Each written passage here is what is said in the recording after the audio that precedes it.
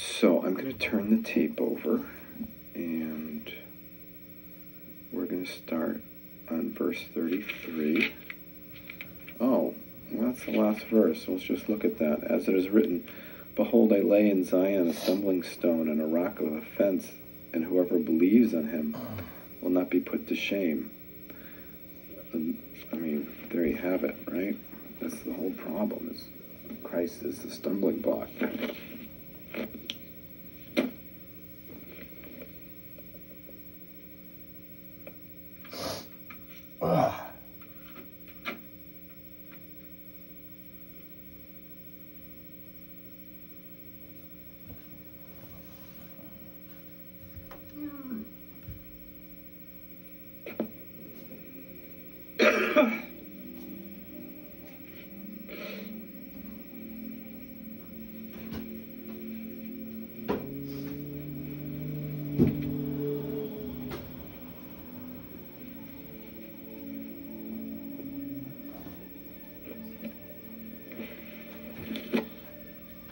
Sorry about that, I'm getting over this cold, as you might be able to tell.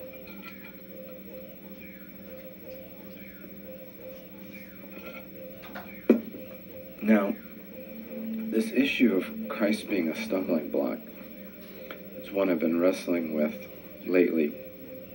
Because if you've been following the show for a while, you know I've spent a good bit of time trying to demonstrate the respectability that other faiths and non-faiths demonstrate throughout the world, and that I think showing a lack of respect and a disdain and a self-righteousness that thwarts any possibility of communication with people of different mindsets and belief systems is really counterproductive to what I believe is our duty, is to reflect the goodness of God to each other, which is in love and in listening and being compassionate and respecting the other as better than yourself, and, you know, withholding judgment. And I really think that that's an aspect that's really missing in a lot of what I see as, you know, the popular form of Christianity in America, especially in fundamentalism. Just a little bit. Which, for the most part, sticks to a literalist interpretation of Scripture, and I understand that, and I even respect that, because it's, you know, it's coming from a place of, well, this is what it says, then that's what we believe, and who are we to think differently? But the presupposition there is that those words written are divinely inspired, and that that particular interpretation that has become popular is the divine inspired interpretation, and that anything beyond that is another gospel and is suspect and needs to be shunned and shown for what it is, being less than or counter to the true gospel, what they believe to be the true gospel. So I respect that and I understand that, but I think the effect of it often is very dangerous and leads to violence and ultimately death. And I guess what I'm saying is, I think no matter what your position is, even if you're a fundamentalist, that if the ultimate effect of your belief system results in a antagonistic, isolationist, judgmental persona that is reflected to the world, and I think that ends up being a disservice to the reality of the divine nature, and in your case, through Christ. So it's really, and I think, a disgrace to the name of Christ that so much is reflected to the world as being exclusionary and anything that's not your gospel is bad, and you sort of reject anyone that thinks differently. And I think the problem with that is there's no respect for the life that that person lived, the culture that they grew up in, the communication, the experiences that led to them believing what they do, whether they believe in a system or not. I think it's necessary for us to respect that journey in each other and to keep the communication open, so that, if the ultimate goal is that, someone recognize the truth and freedom that is available in Christ, then they're more apt to observe that and receive that seed of faith from you, because there's a relationship of mutual respect that is nurtured between the two. That's my own view.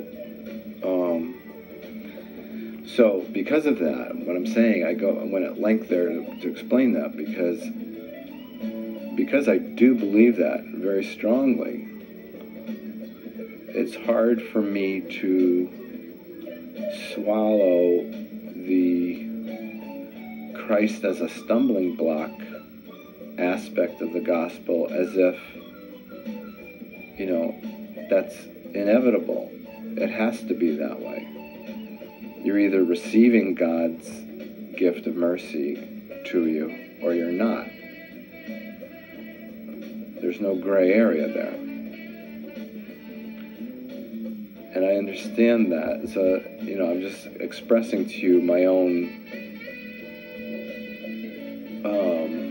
difficulty in trying to balance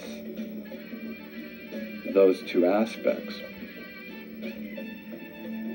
Those two aspects being the essential need to receive Christ and the need to remain non-judgmental to those who haven't received Christ. So I guess that's not too bad, is it? That doesn't sound too hard. Now that I've phrased it that way, that sounds doable. All right. So let me stop for a second, because I could go on to Romans 10.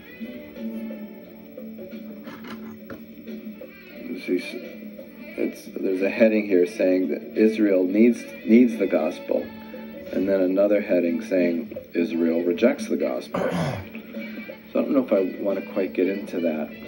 I may, but I just want to think for a moment about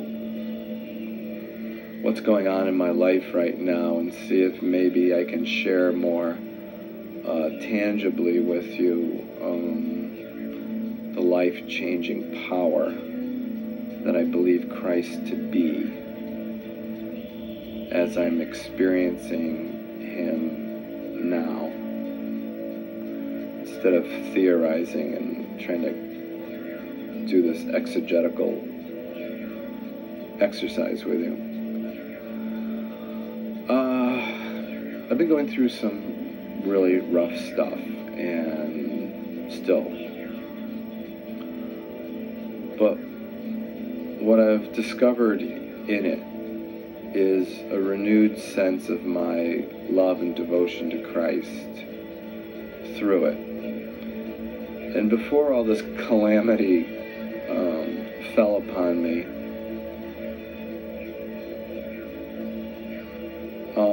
no, I don't want to say that. What I want to say is, through this calamity, I've basically expressed to God, was this really necessary? Was I so far off the beaten path, or the righteous path, that you had to take everything from me to get my childlike, unified vision of holding Jesus front and center? Was it really necessary to take everything from me to redirect my focus? And was my focus really off Christ?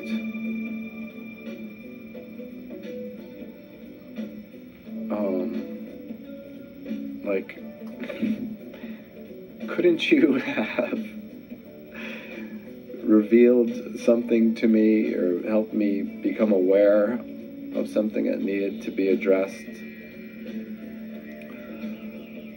And I guess the answer is no.